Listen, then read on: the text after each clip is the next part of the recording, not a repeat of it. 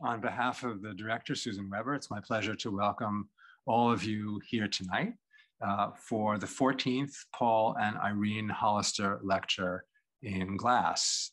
My welcome is to you here in the room on West 86th Street and those of you watching from somewhere else. We here on West 86th Street on the island of Manhattan, Mannahatta, recognize that we are in Lenape-Hoking, the ancestral lands of the Lenni Lenape people. Also on West 86th Street, we know that we are just a long stone's throw from the furthest fields of Seneca Village, the village of freed African Americans and Irish immigrants that occupied a part of Central Park near Central Park West and was plowed under in the making of the park for the people. Let me say something for a moment now about the people for whom tonight's lecture is named. Paul Hollister was a painter with the mind of a scientist and a scientist with the eye of a painter. He was born in New York in 1918 into a family of collectors. His stepfather was a founder of Old Sturbridge Village. As a painter, he had many one-man shows, including London, 1951, New York, 1953, 1982, and Boston in 1988. In 1939, in the prize winner's show at the Village Art Center, Paul Hollister received the third prize. And at the Critics' Show at the Grand Central Art Galleries in 1949, the New York Herald Tribune's art critic, Emily Genauer, chose his as one of her two selections for the show. His paintings, and later in life he turned from oils to pastels, are in many private collections, as well as in the Museum of Fine Arts, Boston. As a scientist, his degree from Harvard was a Bachelor's of Science.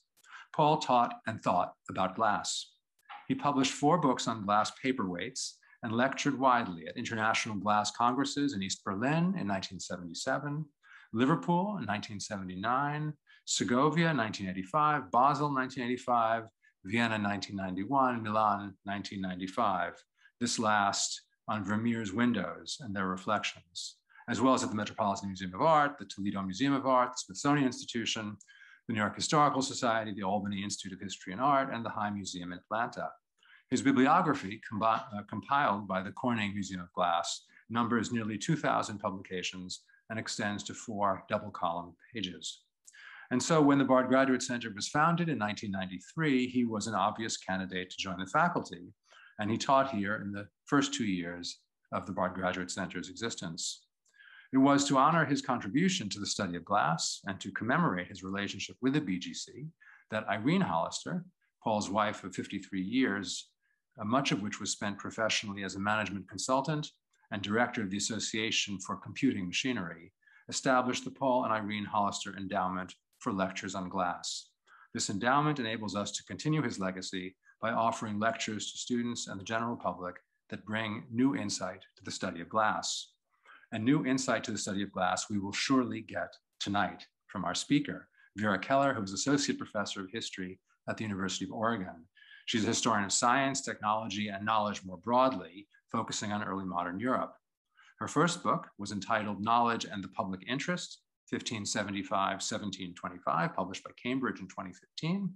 And just recently, she's finished 2 related book projects, one entitled Interlopers, Early Stuart Projects and the Undisciplining of Knowledge, which will be published by Johns Hopkins University Press, and Curating the Enlightenment, Johann David Meyer, 1634-1693, and the Experimental Century. She's also edited 5 collections of essays, and these collaborative with other scholars, one entitled Collective Wisdom, Collecting in the Early Modern Academy, which is forthcoming, Archival Afterlives, Life, Death, and Knowledge-Making in Early Modern British Scientific and Medical Archives, Brill, 2018, Critical Bibliography, a special issue of LIAS, the Journal for Early Modern Intellectual Culture and Sources, 2017, Science and the Shape of Things to Come, which was a special issue of Early Science and Medicine in 2016, and with Alexander Marr, The Nature of Invention, a special issue of Intellectual History Review in 2014.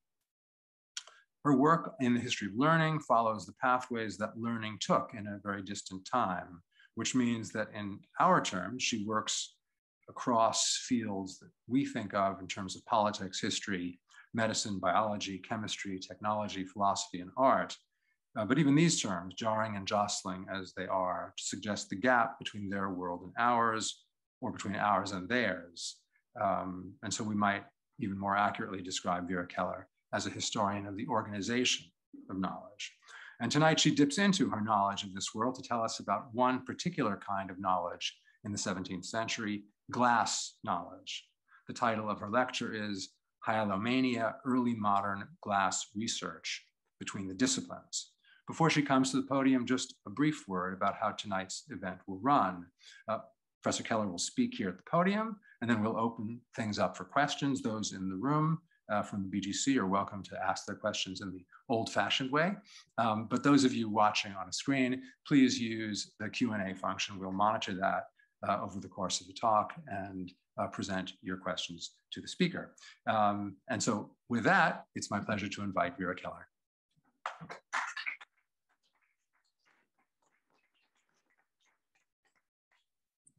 Thank you so much, Peter, and thank you so much for the invitation. It's a privilege to be here today, and I'm really looking forward to this audience's great questions and comments.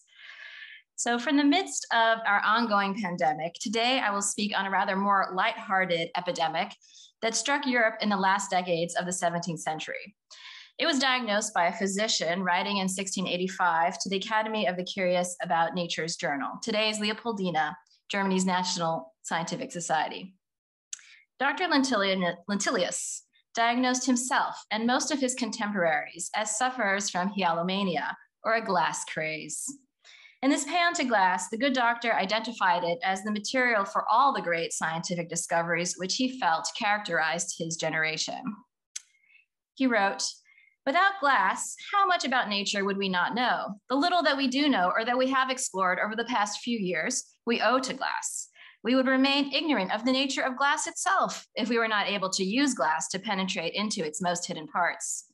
I am hardly able to control myself from the epidemic of hyalomania these past few years, from which hardly anyone today is immune, and through which glasses have attained enormous prices, even hundreds of imperials. The amazing nature of glass has exercised the power of the human mind for many in recent years, bringing with it great pleasure. So it was an enjoyable disease from which to suffer." Lentilius outlined a field of glass research that was more coherent at the time than many of us might realize today, even as it merged forms of knowledge from across wide social ranges and purposefully blended artisanal practice and academic theorizing in new ways. This was apparent in the rest of his study, which focused on the rather specific phenomenon of anaclastic glasses, or glasses blown with a very thin curved bottom that could spring between concave and convex forms. Lentilius connected this specific inquiry to a vast range of recent publications on glass. He reeled off a list of now well-known authors writing on the topic in the 17th century, from the Florentine Antonio Neri to the Englishman Christopher Merritt, who translated Neri into English, to Germany's own Johannes Kunkel, who translated both Neri and Merritt into German in his experimental glass art, and who would himself be elected to the Leopoldina 8 years later.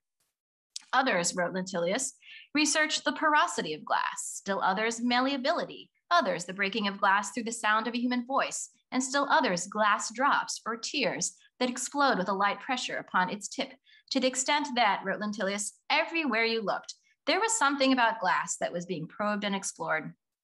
This was the time of the institutionalization of experimental science, or experimental philosophy, as it was then called, through the founding of learned societies and the establishment of the first university chairs and seminars on the topic.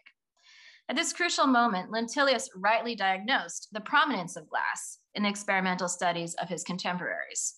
It was a claim to status for glass in emergent experimental philosophy that Kunkel was making here when he entitled his work The Experimental Glass Art, and included a complicated iconographic program contrasting his own approach, through which wisdom is tested by experience in the furnace of trials, with the dark error and misguided fantasies of those who rely upon book learning alone.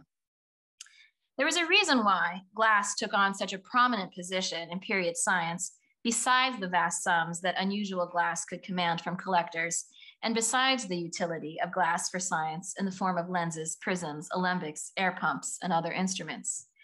It was because, as Lentilius also discussed, glass represented the greatest ambitions as well as the ultimate vanity of humankind. It was the touchstone through which and against which human knowledge of the time measured itself. In its amazing transformation from basic materials like sand and ash to a gorgeous glistening substance, glass seemed to embody the human power to transform nature, with one weakness: it was breakable. That was why, like the tulips of the better-known 17th century mania, tulip mania, broken glass often symbolized the vanity of human ambitions, as in the broken drinking glasses seen here. And such failure at the very cusp of immense ability was magnified by the huge effect of glass's frangibility upon experimentation. Many alchemical recipes, for example, called for weeks of carefully tending incredibly expensive materials in the fire. Imagine what it would feel like to have pursued such a recipe almost to its conclusion, to feel that the great mysteries of nature were almost within your grasp, only to have your flask explode and shatter into pieces, a not uncommon experience for adepts. And here it is, shattering in a great sudden explosion right behind the alchemist. It's somewhat like losing your Word document if that document held your hard-won secrets of the universe. Unbreakable glass was both the acme of human ability to master nature and the key to radically transforming future abilities to know nature, since unbreakable glass would not only be an amazing achievement in and of itself, but its use in scientific instrumentation would enable a whole host of other investigations that were currently impossible. That was why making glass ductile or malleable, that is unbreakable, was one of the famous claimed properties of the philosopher's stone. As Sir Isaac Newton wrote in some of his notes from alchemical classics, the philosopher's stone, supposedly known to ancient adepts, bestowed 4 powers upon mankind: giving health to men, tinging metals, transmuting ignoble stones into precious gems, and making all glass ductile or malleable. In fact, our self-diagnosed hyalomaniac, Dr. Lentilius, classified his own investigation into anaclastic glasses, as well as the many other period forms of glass research he listed, as an attempt to rediscover a claimed ancient ability to produce what was variously called ductile, flexible, or malleable glass. In fact, one might go so far as to say that just as the search for the philosopher's stone was the overarching and ultimate aim for the entire field of alchemy, so too was the search for unbreakable glass the umbrella quest for the subfield of alchemy, glassmaking. It was the search for this desired, imagined, and supposedly lost object that gave coherence to a wide range of disparate investigations into glass. Yet, because our histories often focus on surviving objects or upon the documentation of practical recipes, we might easily overlook this overarching aim and dismiss it as a fool's quest, even if such wished for and dreamed of objects remained powerful organizing concepts for centuries. For example, recipes for softening glass or making malleable glass appear in innumerable manuals, such as this well-known Book of Illuminators from around 1500, where we find 2 recipes for softening glass, one calling for goat's blood and a strong acid, and the other for lovage, salvia, and salts. Or this Dutch manuscript where we have 4 lessons for softening glass, 2 of which appear in Latin. And I could multiply this by hundreds of times in different manuscript collections. And these are texts that are regularly mined for knowledge of a wide range of craft techniques. Yet generally speaking, while their practical recipes are studied, these so-called fantastic or magical recipes that coexisted with the practical ones are ignored, even though recipes for malleable glass continue to appear in manuscript and print collections through the 18th century, with up to 9 recipes for softening glass appearing in a single text.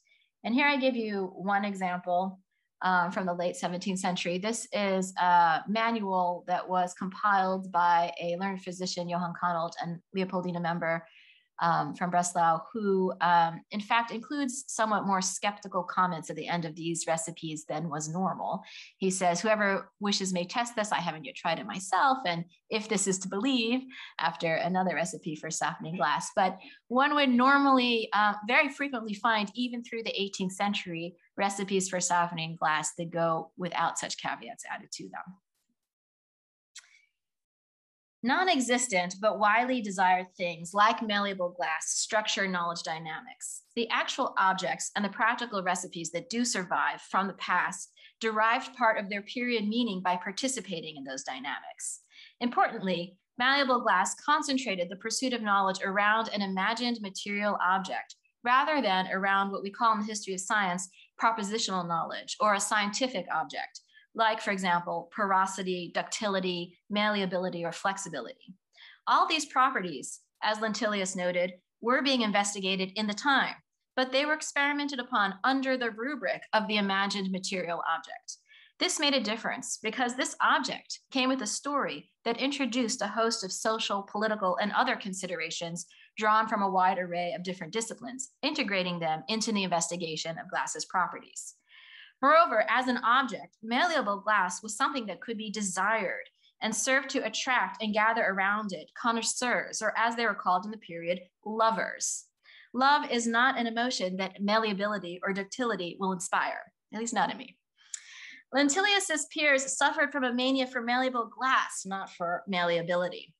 In short, the shared desire for an object could join together the efforts of many individuals who participated in a widespread and very long-term quest, because malleable glass was infused with emotion, with nostalgia, with layered symbolic meanings, and with relationships to a whole host of other objects and practices.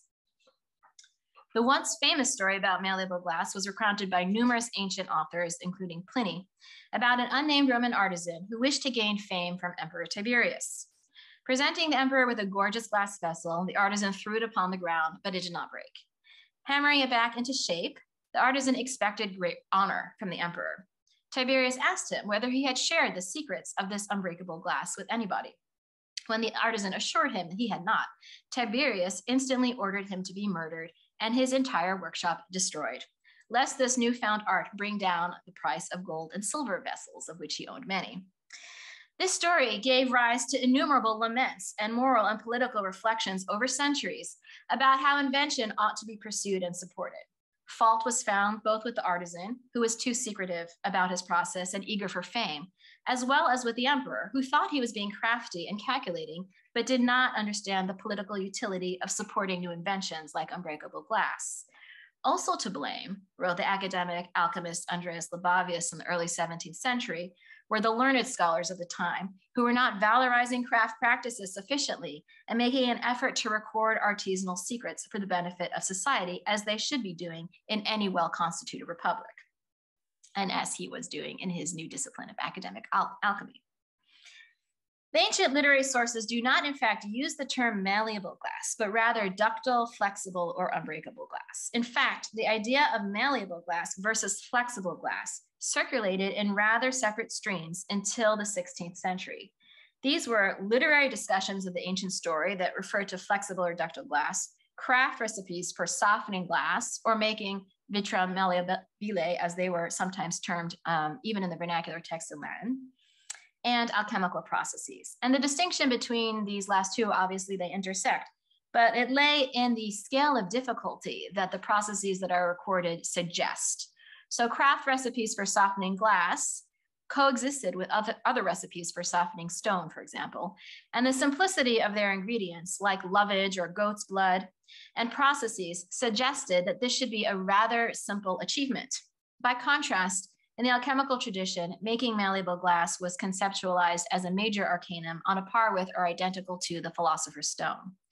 And in the early 16th century, these three traditions, fairly separate for centuries, began to be merged as part of the slow bringing together of craft and learner traditions that make up today's experimental sciences and that we once called the scientific revolution. In a period newly valuing knowledge mergers, imagined lost objects offered powerful centers around which these various forms of knowledge could coalesce. And ductile or malleable glass was only one of many rumored ancient inventions that moderns thought were lost. And in the late 16th century, this group of lost ancient objects was collected together by the Paduan law professor Guido Panciaroli in an extremely popular work that contrasted the lost ancient inventions with the newfound discoveries of the moderns. So he originally wrote this only in manuscript in Italian, and it was published posthumously first in Latin translation in 1599 and 1602, and from there translated into many other languages in many editions. And here's one of the frontispiece to a later edition that contrasts the broken, lost world of the ancient Romans. It has a lost discovery invention on the bottom I'll talk about in a second. There's two modern discoveries here. We have printing and gunpowder. And then on the right, we have, from Panciaroli's perspective, a new discovery, the entire New World, which includes behind a Native American, the rather ominous figure of a colonizer holding a musket. So it has the relationship between gunpowder, military aggression to New World and conquest right there. And as you can see, here's the in type that you probably can't see, but you can see the extent of the title page of the table of columns for his two books of Lost Things and Newly Found Things. There were far more lost things in his view than newly found things. So there are 65 lost things, only 25 new inventions. So the moderns were not doing very well, according to Panciaroli. He described his work as though it were an accounting table with two columns measuring debits and credits of human abilities. And we can see here that the lost ancient world on the one side, and in Panciaroli's view, the newfound world on the other, and early moderns had lost all those things on the debit side, like ductile glass, versus the credits on the other that included such thing as number one, the new world as a whole, porcelain, silk, gunpowder, printing, etc. Yet there was a symmetry between many of the lost and newfound objects that suggested a competition between the two. So, for example, byssus is this lost, ancient, very fine material that's actually woven from the filaments produced by a marine creature that he contrasts with silk, papyrus and paper, clepsydra and clocks. So this symmetry suggests a certain competition and an ability to replace the old with the new or with the refound lost ancient objects. And this powerful comparison between the ancient and the modern proved a spur to many for organizing the advancement of knowledge around the recovery of lost ancient arts, moving as many as possible from the debit into the credit column in order to prove that the moderns surpassed the ancients. Such recovery of ancient lost things gained great prestige in the 17th century, as in the case, for example, of the dyeing of the motto of the early scientific society, the Royal Society, in the supposedly rediscovered ancient Tyrian purple. And you can see it says over there on the bottom right, Nullius in verba, dyed in purple. And one lost thing in particular captured this lust for recovery of ancient materiality. This was what I had indicated before, this in the bottom of Panciaroli's title page, incombustible oil, supposedly used to keep alight perpetually burning lamps in ancient tombs. There were many Renaissance stories of tombs that were opened with such burning lamps still alit from antiquity, only to be snuffed out with the very first modern air that entered the vault. And this was a material metaphor for the sense that antiquity was almost within grasp, but just barely out of reach. The many inventors in the 17th century of various glow-in-the-dark chemicals or phosphors regularly claimed that they had rediscovered a means of remaking a perpetually burning lamp, and their claims quickly won them international fame and invitations to join learned societies. So it was in the case, for example, of Christian Adolf Baldwin, who was invited to join both the Royal Society and the Leopoldina, and who gave phosphoric automata he created to both Charles II of England and Leopold I of the Habsburg Empire. This is reimagined here in a later work by Johann Cohausen, and it shows Baldwin's metamorphic and phosphoric automata, a Habsburg eagle that rose and glowed with the sun, a luminescent imperial orb upon which the name Leopold shone, and a barometric time-telling perpetual motion complete with an artificial sun. So the host of lost desired objects created relationships between objects as much as they did fields around an object. While the much desired malleable glass attracted together a wide population of seekers from different traditions relating to glass, it often also related laterally across other lost objects. Thus, for example, in this same text where Baldwin describes his phosphoric inventions, he also recounts all the classical sources on what he calls ductile and malleable glass, detailing his own chemical that he claimed could penetrate the hardest glass and could be compared to the ancient encaustic, another one of Panciaroli's lost things. He could use this, he said, to sculpt images into glass, as he had done in the case of a looking glass he had given to Charles II of England. And the very next invention he lists was his perpetually burning phosphor. In this way, Baldwin competed with other thinkers like Kunkel, whom he discusses here, who likewise investigated a similar constellation of lost subjects and related new inventions like phosphors and glass.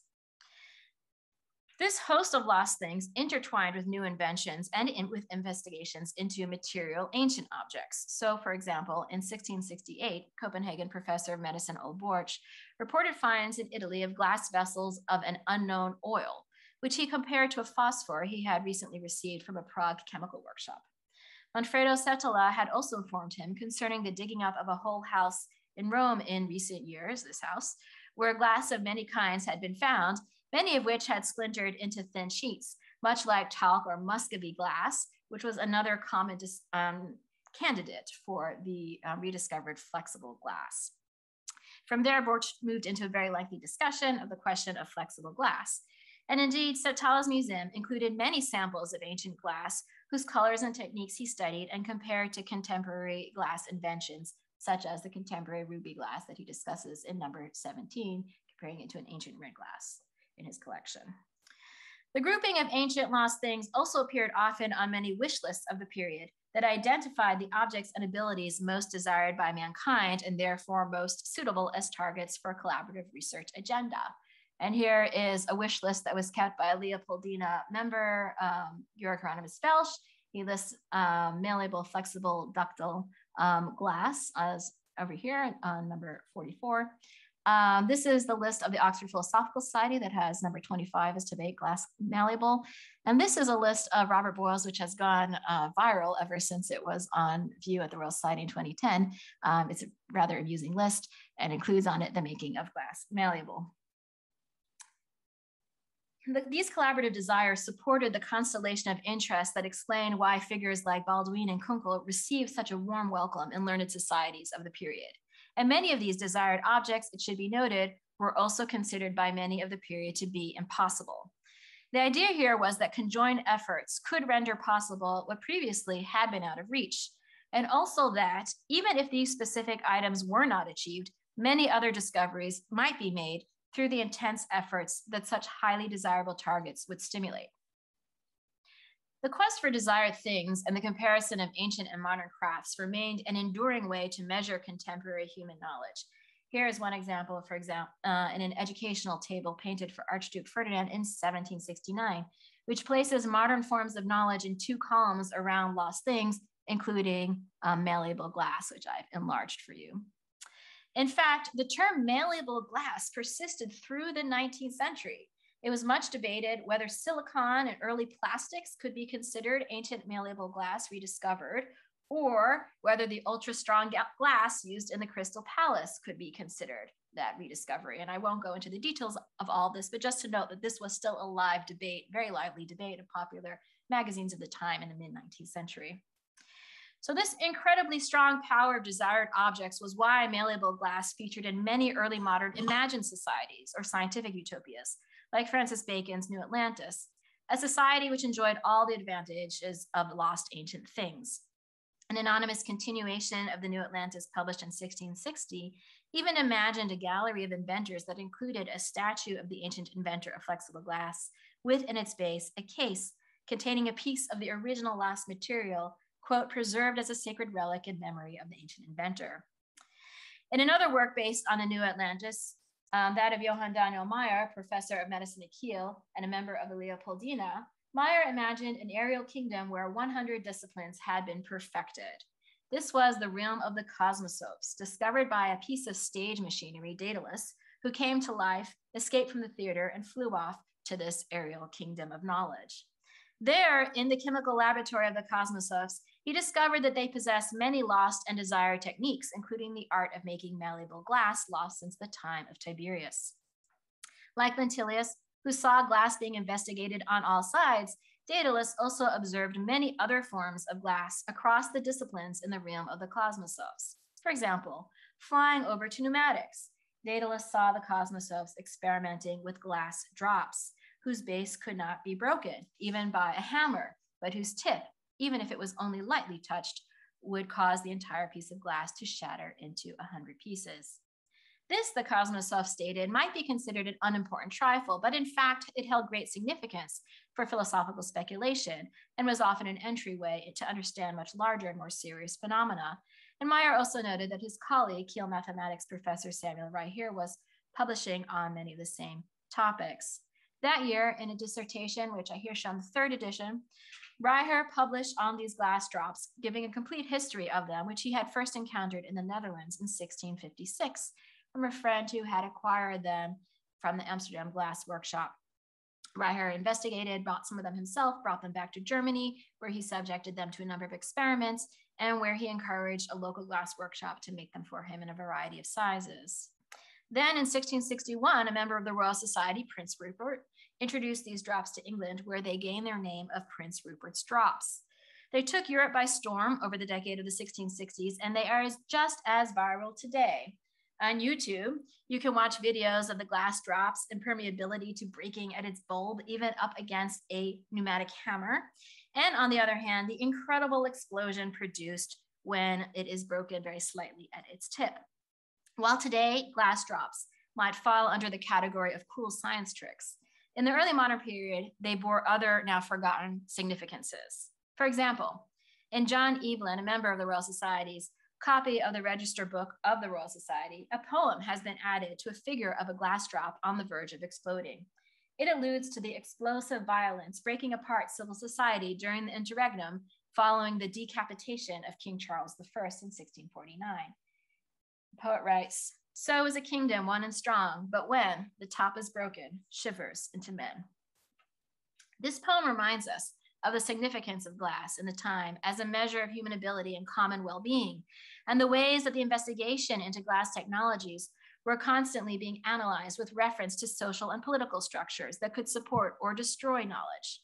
Indeed, because of the resistance of the bulb of the glass drop to breakage, research into glass drops was classified by contemporaries under that larger rubric of the investigation of unbreakable glass. In a work of 1677, for example, Mayer paired the ancient art of softening glass with the modern art of making glass tiers and other similar objects like threads and spirals of glass that easily break.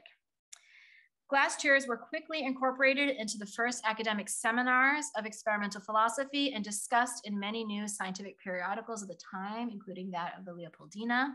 And Mayer showcased them in a model museum he opened to the public in 1688, a dangerous move because they could explode at any moment.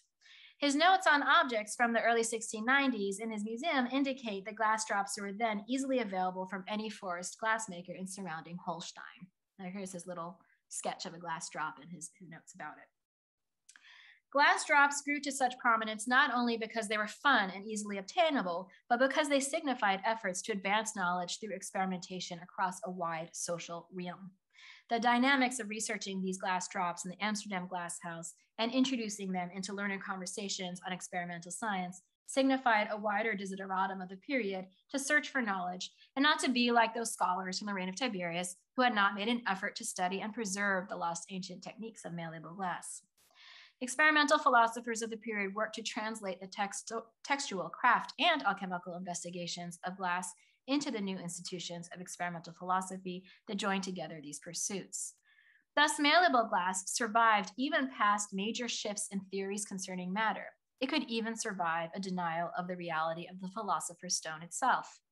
This was the position taken by Johann Kunkel, who was in close contact with Mayer and Reiher's setting at Kiel. Kunkel was the son of the local glassmaker Jürgen Kunkel, who supplied the laboratory of the local Gottorf court with its specialized glassware. The glass industry in Holstein had first been established by his great uncle, Franz Kunkel, and Johann Kunkel himself supplied Duke Christian Albrecht, the founder of the University of Kiel, with some very expensive glassware. Mayer much admired Kunkel's chemical theories as they appeared in a now lost dissertation Kunkel defended at Wittenberg under the aegis of Mayer's friend, Professor Georg Kaspar Kirchmeier. Kunkel addressed malleable glass and its supposed relationship to the philosopher's stone in his experimental glass art, which became a classic glass manual. As he wrote, quote, "As far as the softness of glass is concerned, I let everyone believe what he will, but for my part, I consider that such a thing never existed in nature. But this I do believe, that something just like glass, as far as the appearance and form is concerned, that can bend and yield to hammering, can be found or prepared, as I know myself how to prepare a transparent cup out of silver, which can be engraved with all sorts of figures and even hammered." Kunkel went on to explain that he referred to horn silver or silver chloride, a transparent substance that does not dissolve in water or alcohol, but is soft enough to be cut with a knife. Due to its low solubility, silver oxide had been used since the 9th century at least as a surface stain or ornament on glass.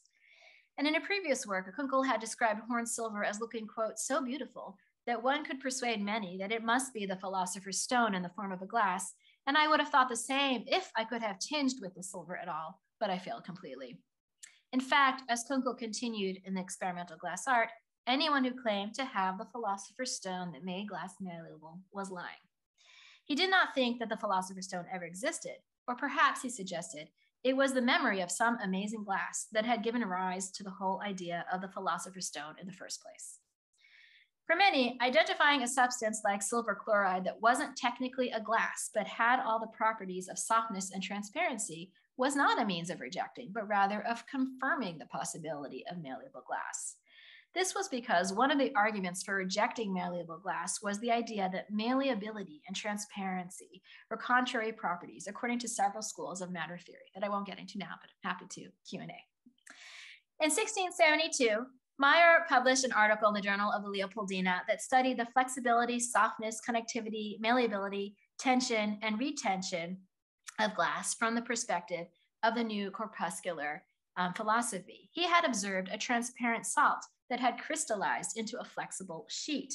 Although this wasn't a glass, it showed that transparency and malleability could coexist, and thus it supported the possibility that this substance could be discovered in the future. Having staked his claim to the international discussion concerning the possibility of flexible or malleable glass, Meyer then became the dedicatee of the next major publication on the topic. This was a work of his colleague at Kiel, the professor of rhetoric Daniel Georg Morhoff, first published in a Latin work addressed to Meyer in 1672, and then in an unauthorized Dutch translation, on the breaking of glass through the sound of a human voice.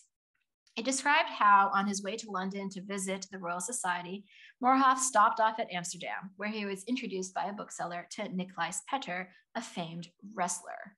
So this is from Petter's wrestling manual, and he has showing off one of his strengths here and another one there in the portrait of him in the unauthorized Dutch translation of Morhoff's work. Rather than showcasing his usual moves, Petter was performing a rather unusual feat in a local tavern, where he could break one glass drinking cup after the next through the sound of his own voice. Morhoff was thrilled, and he brought it to the attention of the Royal Society, where they tried the experiment and failed. And Morhoff records in rather humorous detail his own later efforts to break glass with his voice through various trills and shouts. Can only imagine. He returned to Amsterdam, where he admired Petter breaking glass many more times, and he wrote it all up in an extensive Latin treatise, further expanded in a later edition, including a very lengthy discussion of the current state of the question of flexible or malleable glass. Morhoff's work illustrates several features of glass research of this period.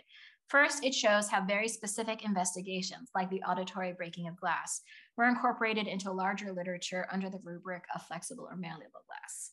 It also shows the prominence of phenomena drawn from glass workshops and taverns, like glass tears or Petter's performances, that was meant to indicate a purposefully wide net cast to capture knowledge from across social scales, as a way to hunt out secrets of art.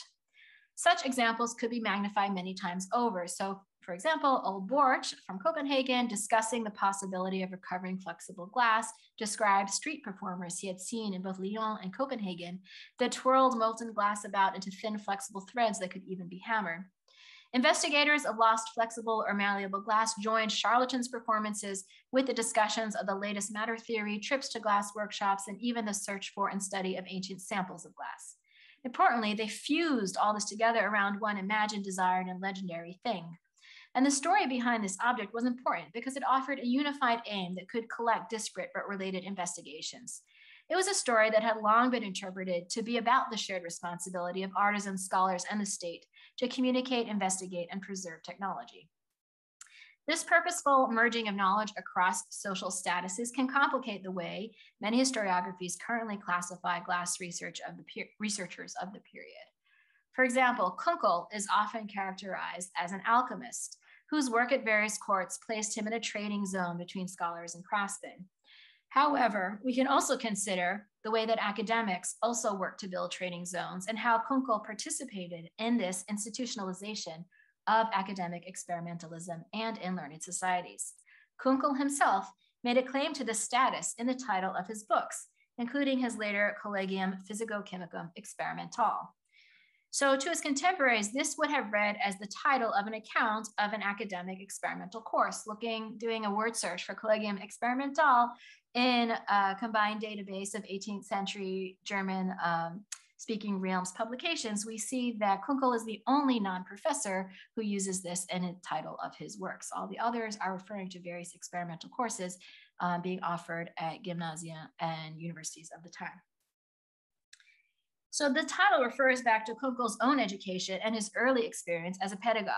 When he studied at Wittenberg, he tells us there was no, quote, Collegium Chemicum Experimental offered. So his friend and patron, Professor Georg Caspar Kirchmeier, let him teach his own, but he didn't find teaching as rewarding as he had thought he would. By the time Kunkel published his own Collegium, students could take hands-on experimental seminars at universities across German-speaking lands, including much experimentation with glass. The incredible fusion of forms of knowledge in which Kunkel's work appeared was embodied inhumanely in one object with which I will conclude. This was a glass that Leopoldina member Johann Christian Kuhnmann described in 1737. Kuhnmann, like many of his fellow Breslauers, such as Johann Daniel Mayer, was very interested in digging up ancient burial mounds in order to study the material culture of so-called pagans. Such digs produced a wide range of materials, from stone to human bones, to ceramics, glass, and metals. The contemporaries studied using the tools of experimental philosophy, especially when the identity of these objects was poorly known or fused together, as Meyer emphasized in an example of a fused piece of bone and glass, and he had to use his knowledge of chemistry in order to interpret what this originally might have been. Kuhnmann also noticed how glass appeared, sometimes fused within burial urns, sometimes with bones. And he decided to merge this observation with the latest glass technologies by using a rediscovered technique that Kunkel had communicated to him to produce a fine, milky glass, similar to porcelain, through the use of human bones.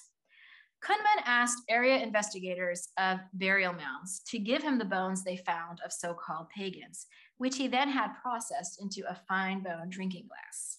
On this, he had a Latin inscription engraved, asking the drinker to pour out a libation to the poor heathens who, after suffering 2 deaths, first on the field of battle, then in the furnace of the glass house, were now experiencing the pains of hellfire. In this way, research into glass literally dug it up from the burial mounds of antiquity, rematerializing it in the modern world as the ultimate fusion of varying forms of matter, of knowledge, and here, quite gruesomely, people. Thank you.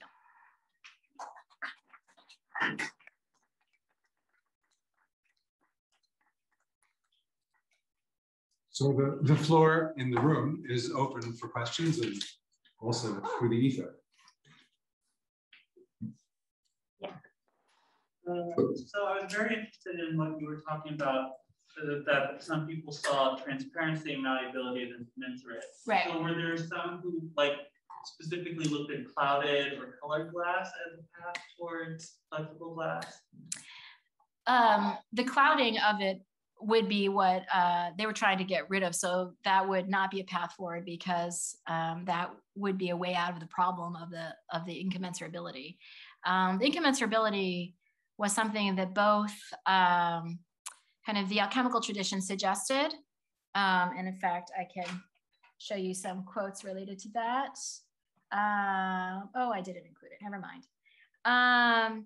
So the issue was that the basic nature of metals was different from glass in that metal supposedly included this sulfur, an invisible sulfur, that was what gave it its unctuous materiality and thus its malleability. Whereas glass was seen to be a compound that therefore was not able to have that kind of inner sulfur inside of it. And that is particularly one of the theories that Meyer attacks, because he argues that we don't need to refer to these unctuous principles. He's really eager as a corpuscular philosopher to get away from principles in general and thinking about the structure of nature. The other argument against it came from corpuscular philosophers who thought that transparency was allowed by pointy corpuscles that just barely touched, and so they allowed light to pass through, whereas malleability was allowed by things that were very densely intermeshed and therefore were kind of soft like a cloth. And there Meyer argued that you could have curved or interlinked armor-like corpuscles that could still bend, but could also have space for light to pass through. So he was attacking both schools of thought, but not through cloudy glass, because cloudy glass would let you say, well, it's cloudy, so therefore it's not got such a tight corpuscular structure as transparent glass would require.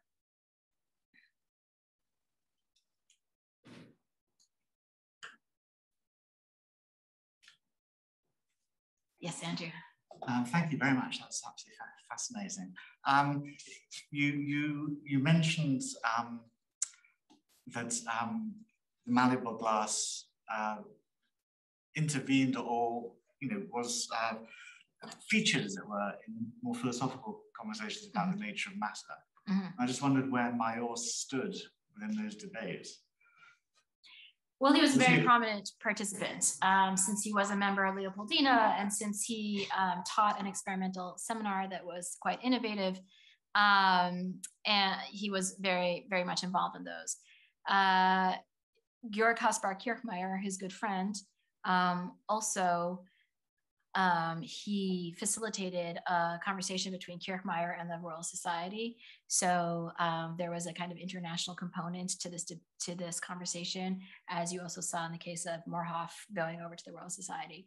So it was not just in the Leopoldina's conversation, but also internationally between societies that these conversations were taking place.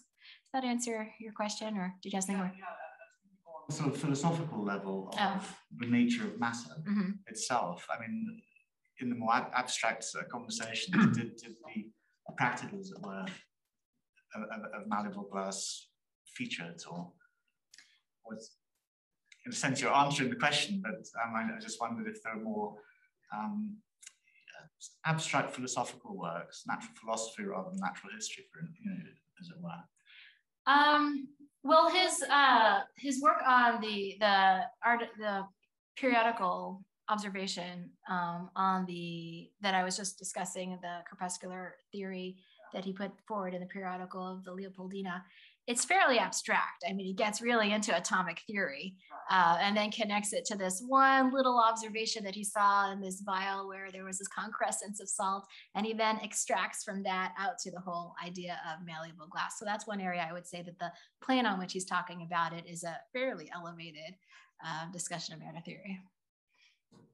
Yeah. Thank you so much. So interesting. My mind is slightly blown by these glass drop things, but I'm going to explore that through my own.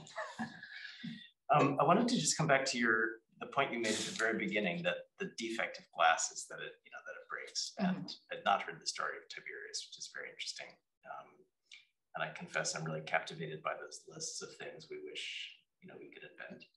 So I'm just wondering, in your travels of sort of fantasies about malleable glass or ductible glass or any of these things, do you have a sense of what they wanted to do with it once it was discovered? I mean, the examples that you gave were all kind of preventing vessels or bowls or glasses, from breaking or, causing them to break, which suggests they were thinking only at the level of drinking glasses that wouldn't smash, or perhaps that wouldn't smash. But at the beginning, you were talking about how glass pervades everything we're doing, right? Right. So what do you think what do you think they wanted to do with flexible glass?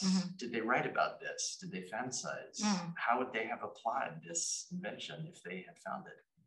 I think on two different levels would be appropriate to answer. One is that on these lists of desires, they're very different from the kinds of lists that we would have today. Some of them are identical. I think we're still looking for those things. Well, so for example, these began to be called desiderata in the 17th century based on something that, based on Francis Bacon's ideas. And there's this very famous poem, Desiderata, from like the 1920s, Max Ehrlich. It shows up on college posters all the time. And that poem is all about a quiet moment, serenity, a few friends, not many things. So we're often wishing for fewer things in the world and a kind of a reduction and an escape from multiplicity. And one of the interesting contrasts between our desires and their desires is that you never see on these lists an absence of things. So for example, they never wish for an absence of disease. They wish for a medicine that can cure all disease, right? So it's a desire for more and more things in the world, stronger and stronger, more and more durable, brighter colors, greater materials. So the material imaginary of these utopias is always full of a multiplicity of things that are stronger, that are better, that are more enduring, perpetual flames, perpetual motions, unbreakable glass, as a way to show human mastery over transience and our own mortality. So there's that. They're kind of wishing that they had plastic in a kind of terrible way in order to set up our own era of materiality, right? Exactly. And that's kind of what they were hoping for. So you think their desires are the same that we have realized? We have realized that we have realized the dark side of it. Although I will note that Mayor started his whole utopia actually with a dystopia. Before he started, he said, actually, I think a lot of new inventions have been terrible for humankind. I think that printing has just produced pornography, right? All these things have been bad. I think that we're soon going to discover flight. And when we do, we're going to have flying chevaliers, knights in the sky shooting cannons down at us. And all of our cities will be covered with iron nets to protect them from this aerial warfare. He had a very dark vision of what future invention held. And then he said, well, let's think about something nicer. And he launches off into this dream of the Cosmosoft's kingdom. So he actually had a dystopian vision of what all this invention could lead to. And that was already in 1670. So it was possible to imagine that even then. But in general, what they are imagining is more stuff, more and more durable stuff to fill the world. And you'll notice that their vision of the new world, quote unquote, is a very empty place, right? Compared to their view of Pancioli's, or that title page's view of ancient Rome, which was kind of full of materiality breaking in every direction. And so they're kind of imagining this empty future that they want to fill with their own new stuff. So that's one answer. The other answer is something that gets talked about a lot in the period, which is, if we only had unbreakable glass, there are so many processes that are out of reach right now because fire is too strong for our glass, can't take it. And there are many, many things, chemical operations that can't be performed with current glass technology. If we had unbreakable glass, the floodgates would open for chemistry. And in fact, that is what happened. A lot of historians of chemistry talk about a glass revolution that was necessary for organic chemistry to happen. Yeah. Yeah. Okay. That was really interesting. Thank you. I was wondering about an art historical perspective on some of the imagery, especially in terms of the Americas and the exploitation, the colonial exploitation of indigenous people. And I think one of the images was of an African person. And I'm thinking, I was wondering if you could talk us through, so symbolically then, if glass was kind of the epitome of European civilizing invention, and these juxtapositions of bodies of the exploited and enslaved other, what materially is going on with the logics then of invention in that sense, as it's then represented through the visual culture of the scientific discovery, if you will? Yeah. I don't know about if I could speak to that from the visual culture. I could speak to it more in terms of the materiality of specific objects that are on the list of Pancioli's new invention. So one very interesting one from that perspective would be on the newfound things number 5, sugar. And Eric Otremba has a really interesting article exactly on this topic, where he talks about the ways that people in the 17th century discussed sugar and enslavement in relationship to newfound things. In fact, there's this whole history of the Caribbees from the late 17th century that refers to Pancioli and discusses sugar and enslavement as one of the great newfound things. So enslavement was considered part of these wonderful new discoveries in the 17th century. And it's discussed that way by experimental philosophers of the period, including Robert Boyle, who specifically points to sugar as one of the wonderful things that experimental philosophy can make possible. Thank you. Yeah. This was really fascinating, not least because there's, as you know, tons written about this, their search for porcelain, and that as this sort of new material that has many of the same desires, and they actually do fine porcelain, they figure it out. So is there a sense in which people trying to create malleable glass were using that as a parallel and thinking, well, okay, we found porcelain, now what's the next thing here? And how do those two discourses differ? That's really my question. Yeah, so one of the odd things you'll notice is that porcelain isn't listed under the lost thing, it's listed under the newfound things. So it's not available to Europeans and searched for by Europeans, but it's well known that it's available to other people. And so therefore it is on Pancherl as newfound thing. So that's a kind of twist on this dynamic, is that European investigators were also trying to get the secrets of things that were new discoveries by cultures out of their reach, like porcelain. But there is obviously a crossover that already came up in the discussion of Kuhnmann's the bone glass technique that he had learned from Kunkel, and how he said it's, just as, white and perfect as the finest porcelain. So there is this kind of comparison and contest. And a lot of the people who are studying these questions are also studying porcelain. So one of the major categories of Major's collection was porcelain. He had a lot of porcelain in his collection. He was studying with his students alongside glass tiers, et cetera. So it coexisted in the same kind of constellation of pursuits. Yeah. I have a question from Evan Gaskell. He asks, did the observation of glass that had been buried and that had acquired iridescence enter the story? Yes. That already appears in Settela's, I showed a little clip from Settela's museum catalog, and he talks about the iridescent quality that appears on buried glass, and that is something that doesn't get discussed by experimental philosophers on a fairly regular basis. Yeah. Peter, is there anybody else that you have there? No, you can go. Well, at the risk of completely putting myself out there, mm-hmm. As I understand it, and I am not a material scientist, I wish Jen Mass were here because she might be able to speak to this, but as I understand it, recent work on glass has determined that it actually that it is in motion in certain ways, right? Glass is not, as we once thought, it has different sort of properties that are observable with a microscope and under magnification, that the molecules are in motion, mm-hmm. and that it is, in a sense, if it's not malleable, it's certainly moving. Yeah. And I wonder whether that's something that was there any possible way that could have been surmised? I mean, were they looking at this under the microscope at all? Was there a chemical understanding of glass? They were not looking at that feature of glass, to my knowledge. I mean, yes, even today we can surmise that by looking at windows in old buildings and seeing that they're thicker at the base than at the top. Right. But I don't see that coming up in conversations at the time.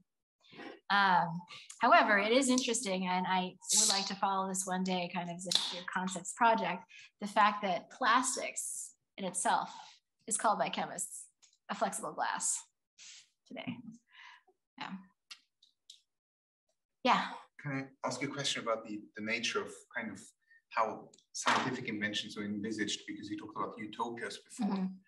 Mm-hmm. So am I right? You explained to us that scientific utopias were envisaged as things being better, more faster, more colorful, and whatever else.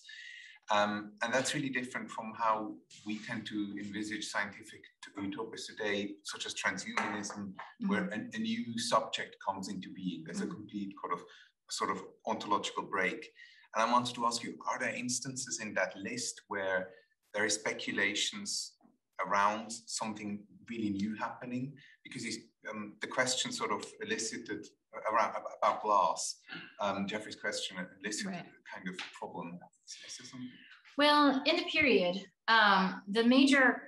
there's two major contests going on, right? Antiquity and modernity, and art and nature. And so what proponents of experimental science are trying to prove is the status of human art, to know over nature, to conquer nature, to master nature.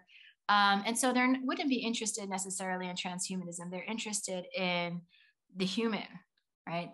this is a period which is very eager to showcase why it is that we do have power and we could have more power in the future, because there are voices in the period that are saying you cannot know nature through experimental science, because humans are weakened by original sin. They are below nature, they are below God. They do not have the ability to know and master nature through art. So the main objective in these utopias is the category of the human, rather than something else or something new, but a stronger, better human, in order to kind of make that leap to the vision of an experimental future. However, I will add as a footnote to that, in historiography of science fiction, I have read that, science fictions of this period don't feature, androids or machineries as subjects, but the example I just gave you does. So the main narrator and hero of Mayor's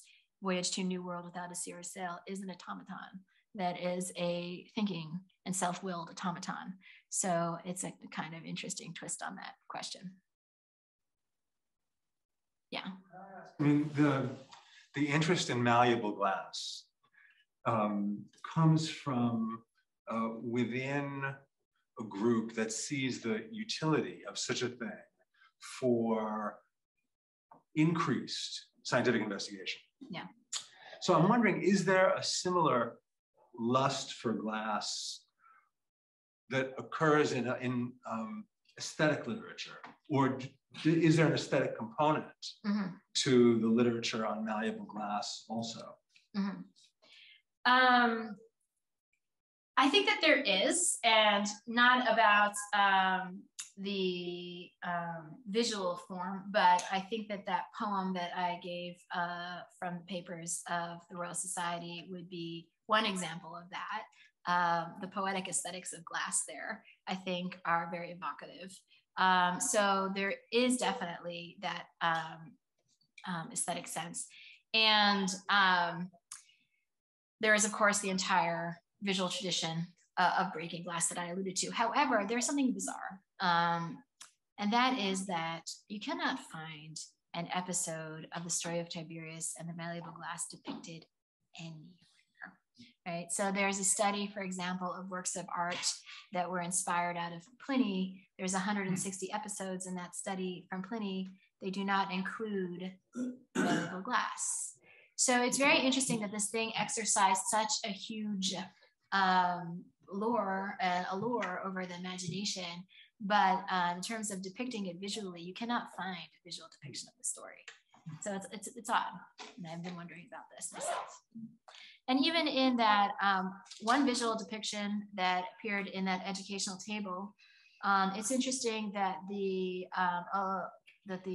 allusions to it are putting it in a kind of medieval alchemical setting rather than in an ancient Roman one. So where is that? The Archduke. It has stained glass windows in the background, and it's in a laboratory setting. And so you can see that it aesthetically is supposed to be fairly medieval in its reference rather than ancient Roman. That is. Yeah.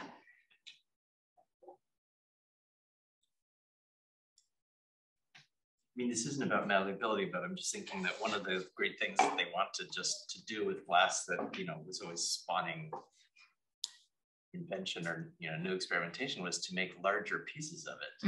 And the first thing they did with that was make mirrors, right. Which it is, I think, interesting to think about why they wanted these things, which maybe we wouldn't always guess.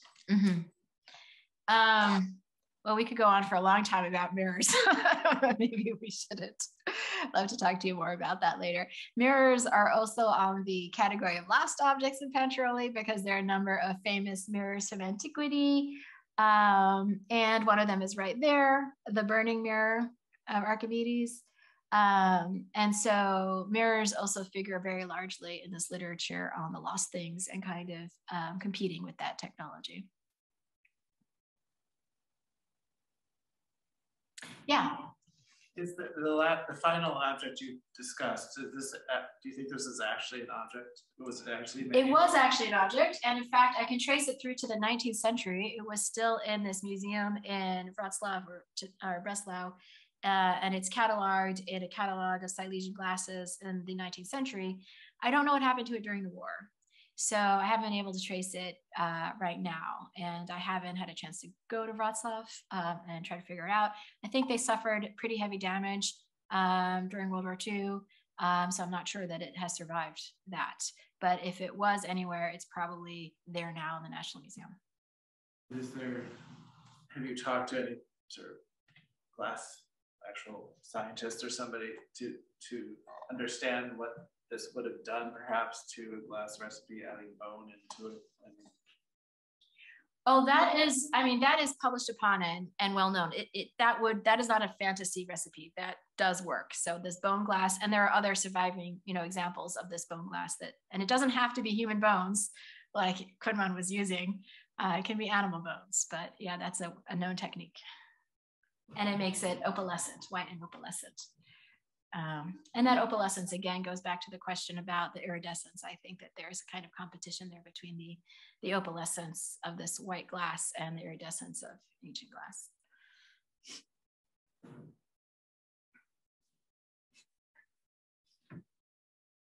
Yeah. I'm just thinking about yes, the analogies with porcelain again, because of course bone china became such a sort of in England became such a thing from the late 18th century onwards.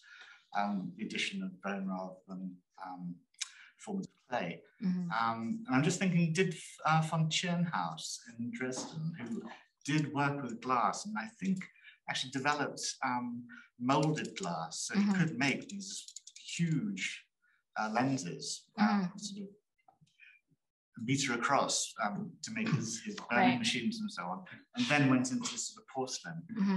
Was he at all concerned with these kinds of issues? I'm sure he was, yeah. But I would have to look it up. I don't know off the top of my head, but he's a very interesting figure. There's so much more work to be done on him and Johann Daniel Kraft and all of these figures. There's a lot of correspondence and manuscript that one could still research. So very fascinating group of people in this whole late 17th century German environment. And so Tschirnhaus would definitely be a place to go. But off the top of my head, I don't know. We have a question from one of our alums. Thank you, from Katie Tice. Thank you for this fascinating talk. I'm wondering where career glassmakers fit in to this conversation with natural philosophers and scientists. Is there any evidence that they were consulted, or are there any opinions of glass blowers on the malleability of glass? Or were these experiments taking place separately from the glass industry? I do not think they're taking place separately, because the very kind of collections of recipes that are seen as the go-to place for craft recipes for actual practice of the period all include malleable glass recipes. So I think that there was a conversation that was happening in these settings. And those settings are being explored by these experimental philosophers who are visiting glass workshops whenever they can in Amsterdam and Holstein and wherever they are. That's a very good question.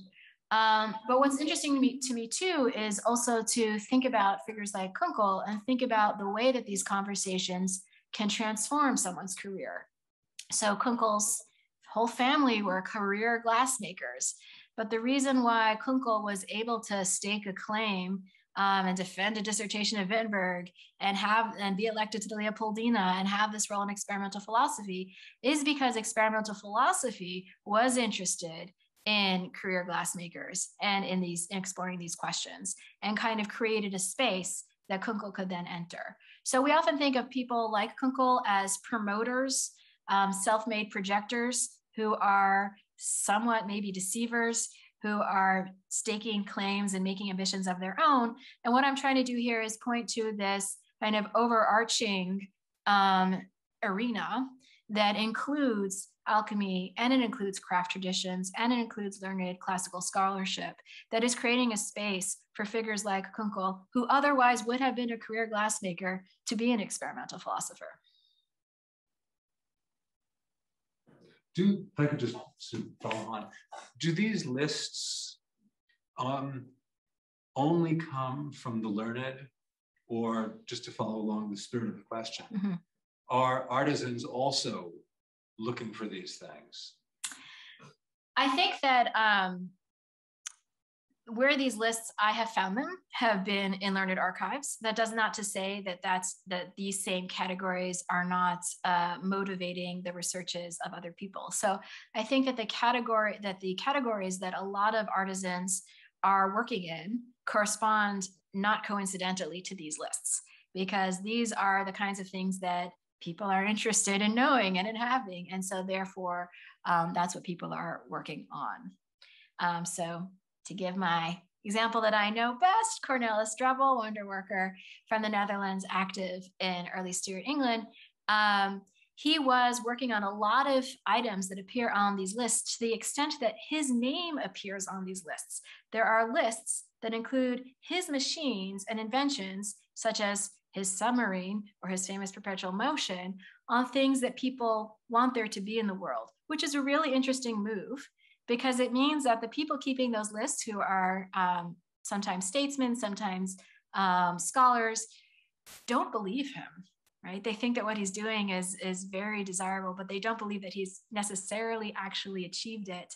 And they're going to put it on this list as a future research and development objective, as it were. So putting something on these lists isn't necessarily a compliment to that person. It could be a skeptical move saying that we don't quite believe that this exists. One of the kind of mind-blowing things that I realized when I was researching Francis Bacon is that in one part of his natural philosophy, he writes about charlatans' promises and how horrible they are, because all of this has a long list of charlatans' promises. They're so terrible because they doom any man's great ambitions, because anytime someone comes along and says they want to do something great, people say, oh, that's just what people in the marketplace are always claiming that they can do. He then has a list, wish lists that he publishes at the end of New Atlantis, which is verbatim the charlatan's promises. So he has kind of structured the wish list based on charlatan's promises, not because he believes that they're achievable, but because he thinks that they have been shown in the marketplace to be a very effective lure that people really, really want and will bring folks together. And in fact, and I have a chapter about this in my book, Knowledge and Public Interest, there is a very extensive pamphlet literature about the Rosicrucians that emerges in the second decade of the 17th century that cites Panciaroli's list, chapter and verse. These are exactly what the Rosicrucians are supposed to produce, including malleable glass. Yeah. Just following up on that, is there a sense that the market, I mean, the 18th century is obviously a time of classically looked at as the birth of consumer society and all that. Is the market demanding malleable glass, or is this something that's coming more out of this kind of learned group of scientific experimenters, or what's the relationship between some kind of imagined market and the learned societies? So I would respond to that two ways. One is people wanted malleable glass for millennia. So it appears on manuscripts centuries for centuries and centuries and centuries. So it is definitely not an 18th century market phenomenon. But the other thing that they wanted was some sense of coherence in society. And that is something that glass was also an emblem for, as you saw in that one poem, and I could give other examples of that. And so part of these utopias of the period that was imagining this human civilization that would be stronger, have more things, healthier, brighter, more enduring, was also socially and politically more cohesive, because falling apart, as it was called, a catalysis, utter dissolution, was something that people experienced in various revolutions and wars of the 17th century. It was a huge fear of the time, and it was discussed in the period. Politically. And so very interestingly, people imagined ways that desired objects could be that lure around which civilization could join. So for example, the 1660 continuation of the New Atlantis, in addition to having the statue of the flexible glass, also has a lost amazing magnet that is able to bring together all of society so that it shall never dissolve again. So that is part of the imagination. On the other hand, just as in Tulipmania and its criticism of the marketplace, as Anne Golgar discusses in her book on the topic, there's also a criticism of the social disjuncture and violence that lusting after consumer goods can bring about. And here I would point to Johann Valentin Andreae, who was a very influential Lutheran writer who writes a lot of satires about desired objects and marketplaces full of things where in the rush for these objects, and he includes perpetual motion and malleable glass and many of these other famed ancient things among them, he describes crowds of people throwing themselves at it so that they trample and kill each other, so that they're buried in the gold that they're throwing at it. So there's also a criticism of consumerism and what people are noticing in terms of the lust and the mania and the rush for these things.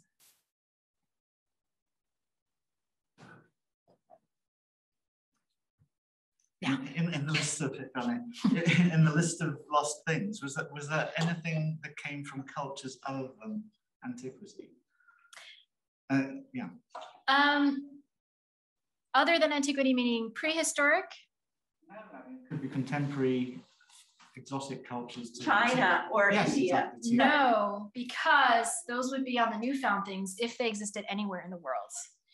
So what's really interesting also is the moment of the division between ancient and lost world, which is the 4th century for Panciaroli. So there's a lot of inventions from the 13th century or late antiquity that go on the new inventions. And that was where he conceptualized his distinction between antiquity and modernity.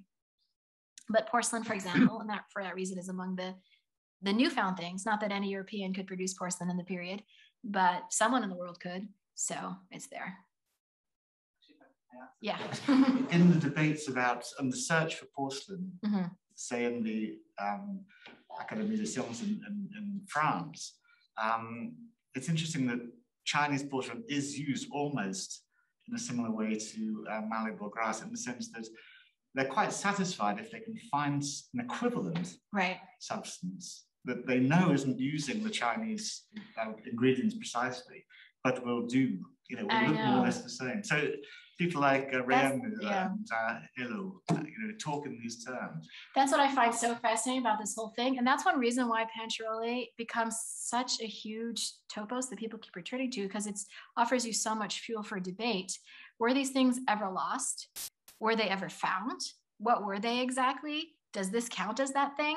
You could go back and forth endlessly on that topic. And horn silver is a great example where the same substance, some people say, well, this is malleable glass. And other people say, this proves that malleable glass never existed because it was really this thing, right? So you can use the existence of the same object to talk on either side of the question. Follow up Andrew's question. Yeah.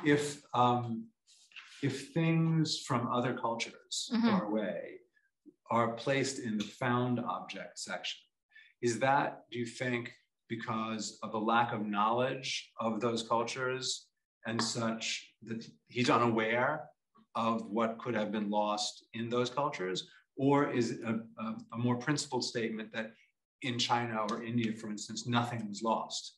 I do not think that it's a principled statement that in China or India, nothing was lost. I also do think that he is a very informed individual. He had access to fairly extensive ducal collections and is clearly very well aware with a wide array of global objects. So he's very well informed. He's in fact an extremely learned scholar. And this discourse of his doesn't do justice to his scholarship, because it was meant as a kind of courtly discorso in the vernacular, and it was meant to be, and his bit about it is actually quite small. And then it's commented upon at great length by a German jurist. So I think he's very well aware. The critical thing is that there had been another literary technology for collecting knowledge from around the world that vastly predated wish lists, and wish lists come out of Panciaroli's lists, I argue, and that is query lists. So query lists are very well-known, technique for investigating, using it to travel, going around the world and investigating what various cultures have, hopefully in order to bring it back to your own civilization to enrich it. And that would have been the standard way to investigate things that are around the globe. But this idea of things that are gone, right? Nada, does not exist, have been killed. You know, in the case of malleable glass in this very violent way, that is a different category. That is not just elsewhere, that is gone. And so Patriarch is very clear about that distinction, and so is everybody who's citing him.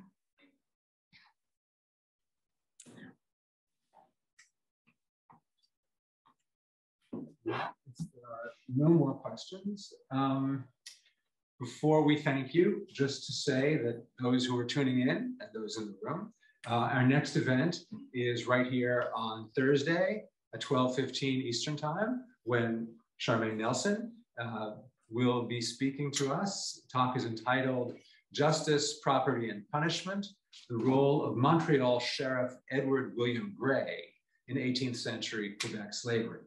So we look forward to that.